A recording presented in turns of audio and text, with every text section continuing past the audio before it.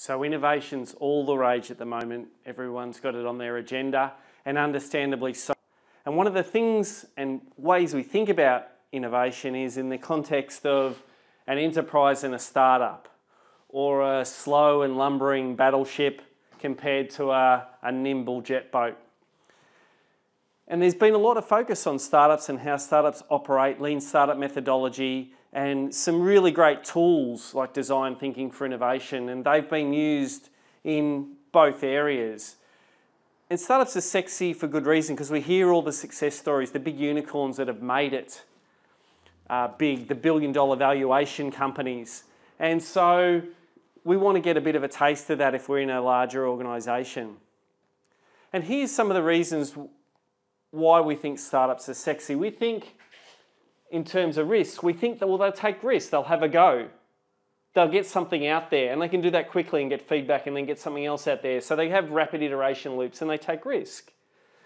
So our enterprises typically sign-offs, goes through multiple decision layers, there's a process, there's some sort of business case to be put forward, as opposed to jumping in and taking some high risk at the beginning. And that also leads to our thoughts on speed. We've got something that can't turn very quickly, it can't be agile. So often our speed of change, our speed of communication between the customer and the CEO, between the front of the ship and the bridge, there's a delay. Startups, they get instantaneous feedback from the customer because they're in front of the customer, if they can get in front of the customer. So they've got high speed. And when we think about their innovation ecosystem, an enterprise typically has an internal innovation ecosystem. So they're spending time internally in workshops, and they might have some external people come in, but the ecosystem is largely internal, as opposed to a startup which has a very external ecosystem. They're often in an incubator or an accelerator. They speak to other startups. They are very exposed to feedback. But it's not as simple as that, because how many of you are getting a great return to post-it notes? When you have these startup-y hackathon innovation days and you're plastering these post-it notes all over the wall, how many are getting a great return from that? I think the first iteration of the innovation revolution that's come back has been about idea generation, and it's been about getting breakthrough ideas, and that's what everyone seems to want.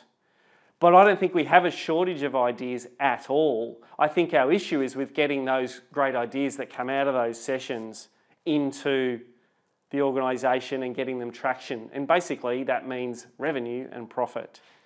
So two things that are missing from here are resources and access. So resources in terms of funding and money and time and people and what you can throw at it.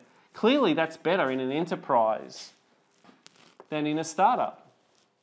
Startups are often, until you get very successful, are bootstrapped.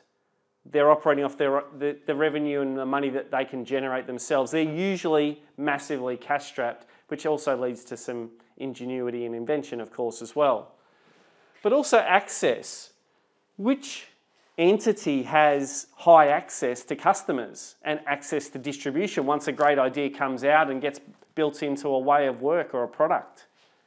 Well, we've got some great stuff that we can get out of an enterprise, and usually resources are lower in a startup. So clearly the best way forward is to develop something that's in the middle here, where we can try and take the best of both worlds and make it into a hybrid approach. So the next evolution of the innovation revolution is going to be not more and more ideas. It's going to be about the structure and the ecosystem and the culture that develops a hybrid model and launches that speedboat off the side of the battleship, but where the speedboat can come back and fuel resources and plug some stuff back in.